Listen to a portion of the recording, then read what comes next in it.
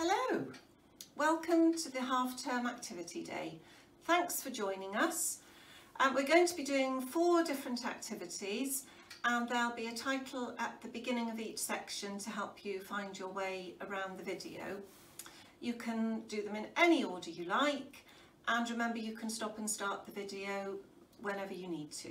Okay? If there are any problems, just please get in touch. My email address is at the end of the video.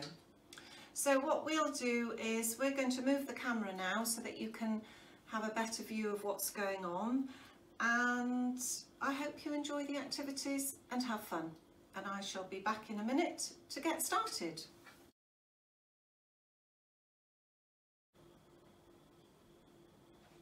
Okay, here we go then. This activity is doing some rainbow scratch art, which I hope you're going to enjoy. So we have a little wooden tool or a stylus, which is what we're going to be using to scrape the designs onto our cards. Here are a couple that I did to try out some ideas and to see what sort of designs I could do. So I shall pop a picture of those in with your pack to help you, but I'm sure you'll have plenty of your own ideas anyway. Now the important things in here, now I have put these in a Polly Pocket, and I need to remind you to handle them carefully because the black surface is quite delicate, and I found that, you know, I only just have to catch it with a nail and it does scratch away the black. But it's not a big problem, but just for you to be aware to handle them carefully. And I've put in 4 of these size boards for you. Okay, so you've got four goes at making some nice designs, and I've also put in one of these small ones just for you to have a try, really, to try out some patterns and pictures, and basically you can do whatever you like. It's entirely up to you. Okay, and yeah, so I'm sure you all know what to do, as I expect you've done them before, but basically you use your wooden tool and just make the marks. And what we're doing is we're scraping away the black surface. I might do some more little hearts. These are just things I was doing earlier while I was having a little practice. So we can do a heart, we can do zigzags. Here I've got some zigzags, and you can do thick lines, you can do thin lines, you can use the tool more upright, you can use it like that. So really, whatever you like, just have a little go, have a little practice, and see what you end up with. What I will remind you about it does make a bit of a mess, because when we do the scraping, we have bits of black coming off, because that's how we're making up the picture. We're scraping away the black to show the lovely rainbow colours underneath. So just be aware it is a little bit messy. So you can either tap them onto a piece of card or a bit of scrap paper, or just sweep them up at the end, clean your surface at the end when you've finished. I don't think I need to say anything else about that. I'll just let you get on with it, and hopefully you'll enjoy making some lovely rainbow designs. Okay, brilliant, have fun, and I'll see you later with the next activity.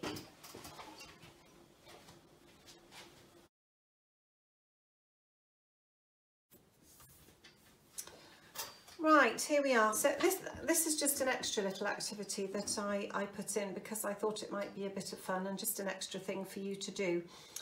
I've given you some cardboard shapes of people, and you've got a couple of dinosaurs, and you've got a couple of butterflies, and I've also, well, you've got your felt pens and your pencil, which have come in your box anyway. And I've also put some wobbly eyes in because they're quite fun, aren't they? And these are all, they're ready sticky, so you don't need to use any glue or anything. These ones here on this little strip, you just peel them off, okay? And I popped some on the people just to see what they looked like, and I also popped one on my butterfly or moth, whatever you would like it to be. I'm just going to stick another one on there now because that's quite fun. So I'm not going to talk to you too much about this, but because I think you'll just have your own ideas and perhaps come up with some crazy characters. One thing I did think is they might make nice simple puppets. So something you might like to do is, and I just tried this out for the dinosaur, I found an old tissue box and I just cut it into strips, and then I took my strip and I just folded it along the middle, popped some sellotape around it just to make it a bit stronger, and then with just a piece of sellotape I popped it on the back of my dinosaur, and there I've got a very simple puppet. So if that's something you'd like to do, then you can easily do that with any of these, or you could hang them up. You can do both sides, of course. So I mean, you might like to do a happy face on one side, you might like to do a sad face, so that you've got two different sides to it. But yeah, all of them really, they're double-sided, so if you want to make them to hang, you can, or you can put them up in your room or give them away, whatever you think you'd like to do. Okay, so I'm going to let you get on now and come up with your own ideas, and I shall see you later for the next activity.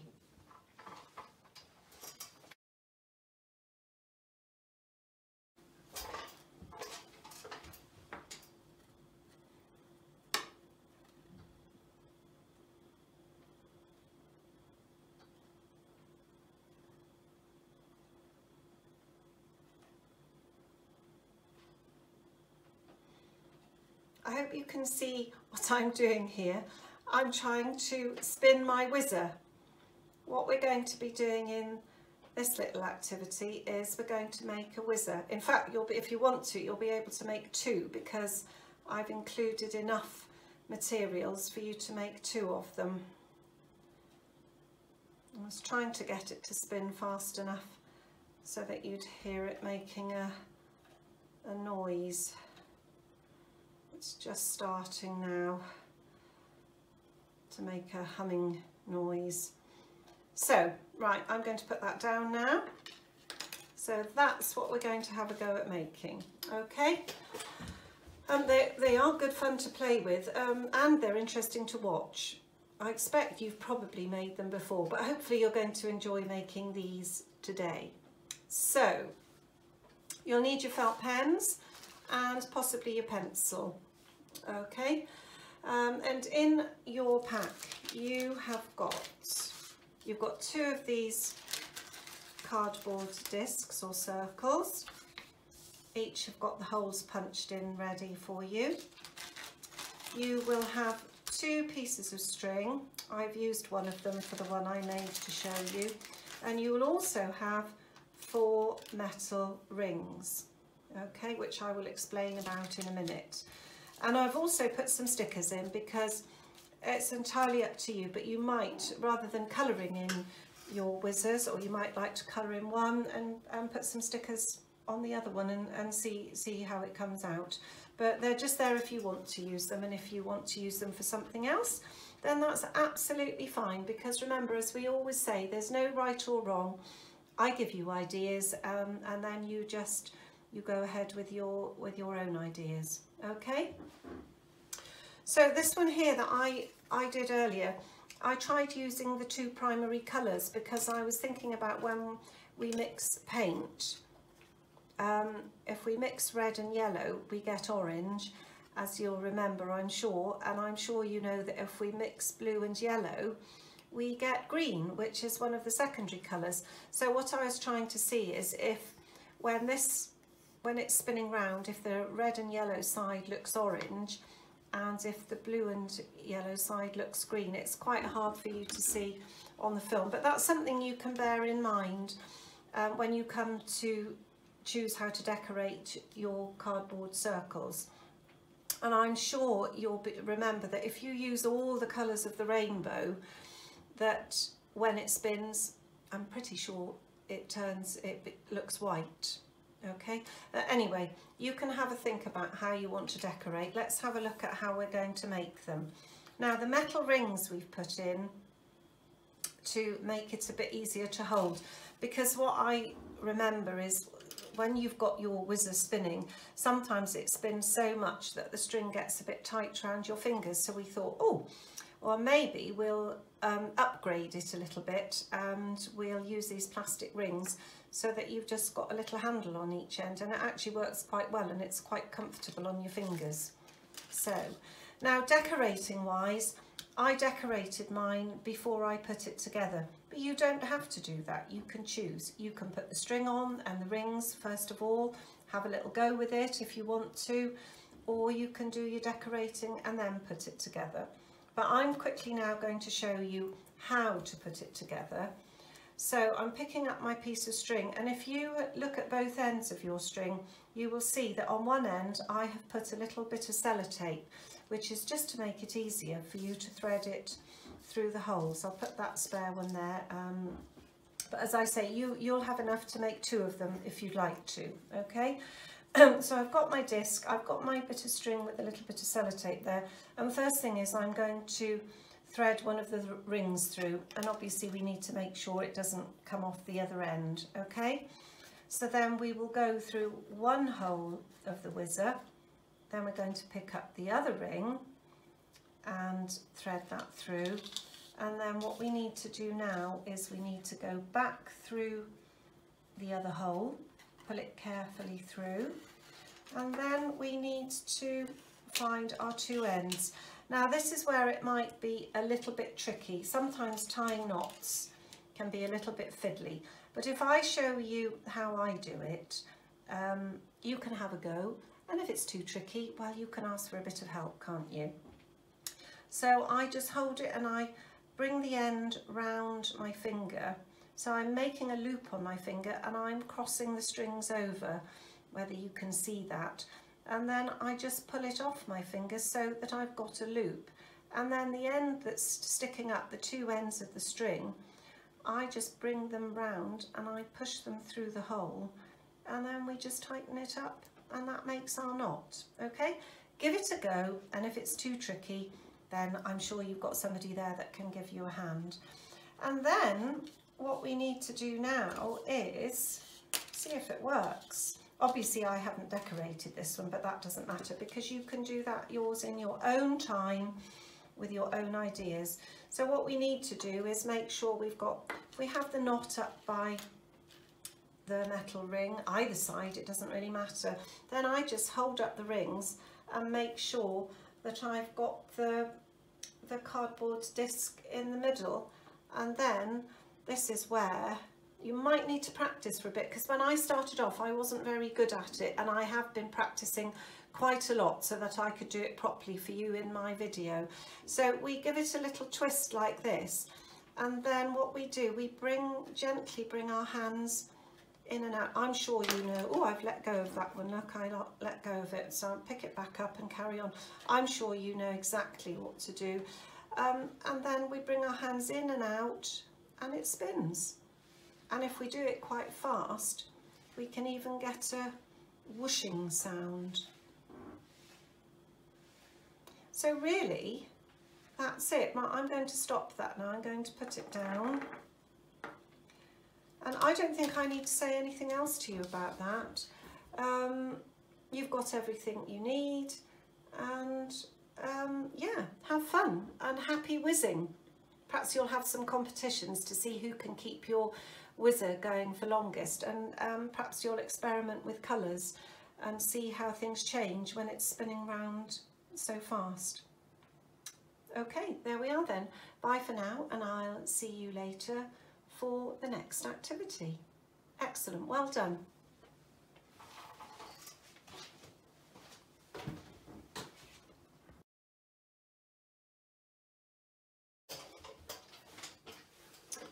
Right then, shall we have a look at our tangram pictures? You may have seen tangrams before. If you have or haven't, it really doesn't matter. I'm just going to explain to you what a tangram is. And basically, a tangram is a square shape that's been cut up like a puzzle into other shapes, into 7 different shapes in fact. And I've got this wooden one here, so I can show you the pieces. Hopefully you can see these bigger pieces okay on your screen. So we've got 2 big triangles, and we've got a medium triangle and 2 small triangles, so 5 triangles in total, and 1 square, and one of these which is a parallelogram. That's quite hard to say, isn't it? So all of those shapes all fit together to make a square. But there's something else, apart from the fact that they make a nice puzzle. There's something else very clever about tangrams, because with these 7 shapes we can make all sorts of pictures. And I must admit, while I've been looking on the internet to find some ideas for doing this activity, I'm absolutely amazed at how many things we can make, how many pictures we can make, in fact, using these 7 shapes. So that's what we're going to do today for this activity, okay? So as you can see, I've done some sheets for you with some ideas of some of the pictures that we can make. So we'll leave those there for a minute and we'll have a look at them again when I've shown you the other things. So you will have a bag that includes a Pritt stick. It's a Pritt stick with a piece of blue tack stuck on the top, and I'll explain about that a little bit later on when we get started. We've got a little bag with plastic pieces in, which I will explain about in a minute. We have got a stamp. Okay, we'll put that there for a minute. And we've got 4 little bags which have cardboard tangram shapes in them. These have all been cut out of card on a laser cutter, and each one fits together just like the wooden puzzle, and it makes a square. So those are what we're going to use to make our pictures. Okay, I've also given you 2 cards and envelopes, because I did think you might like to make a tangram picture and make it into a card to send to a special person perhaps, but that's up to you. If you want to use the cards to make a different kind of card, then of course that's absolutely fine, but you've got your stamp if you want to use it to send something away to somebody. And I've also put in 2 pieces of ordinary plain A4 card which you might like to use.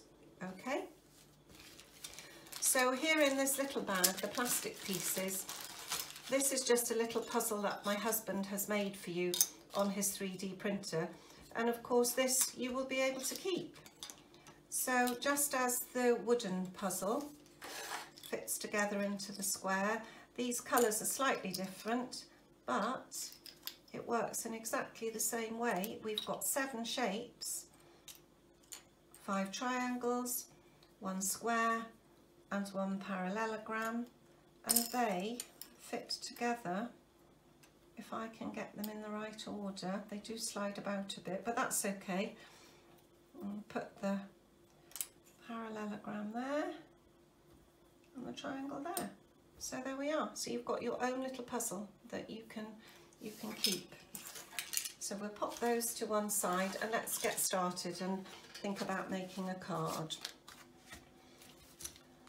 So as you can see from your sheets, all sorts of things. We can make rockets, we can make buildings, we can make people, we can make cats, dogs, butterflies, boats, aeroplanes, all sorts of things, and many, many more. But we'll just concentrate for now on the bigger sheet, and I'll just do one with you just to show you and give you a few tips. Okay, I quite like the cats, so I'm going to start with a cat, and I shall start with this cat here, which is the cat sitting up. But what I'll do first, I'm just going to use the wooden blocks so that you can see it more clearly, because they're quite large, aren't they? So I'm getting my 2 big triangles, I'm getting my medium triangle. You can start any end you like. You can start from the top and work up, the bottom and work up, or you can start at the top. It's entirely up to you. Again, there's no right or wrong. I've got my small triangles and I'm putting them down there for the cat's pointy ears. And then to finish off, we put the parallelogram here to make the tail. Cool, beautiful, isn't it? So I'm going to do that here on my card. Now this is where the bit of blue tack comes in handy, because you might want to try some different pictures before you decide what you want to stick down, and sometimes it's quite hard to get them in exactly the right place, and of course once we use the Pritt stick and stick them down, then it's really quite hard to get them off and they get spoilt. So I found that if I use a little tiny bit of blue tack, then I can just put them in place, and if I don't have them in quite the right place on the card or the paper, I can just move them around. Okay, so I'm going to spread the shapes out, and I think I'll start at the top with this one. So I'll need the square for the head, and I'll sort of try and get it in roughly the right place, and I need the 2 small triangles for the ears, and remember they're the same on both sides, so you might just have to turn them round to get them pointing the right way. So let's put a little blob of blue tack on there, and it's brand new blue tack that I cut out of a fresh packet just for you.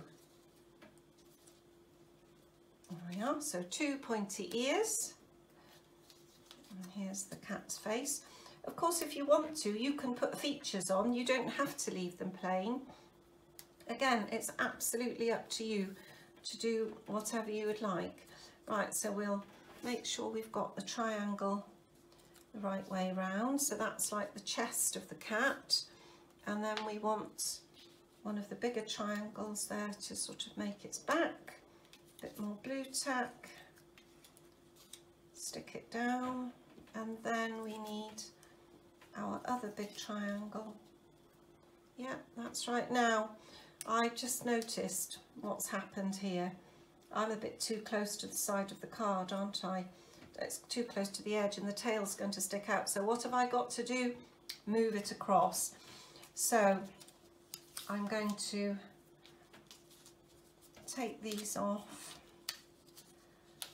and what I shall do, I think I'll put the tail on and that bottom triangle, and that will help me to know if I've got it in the right place.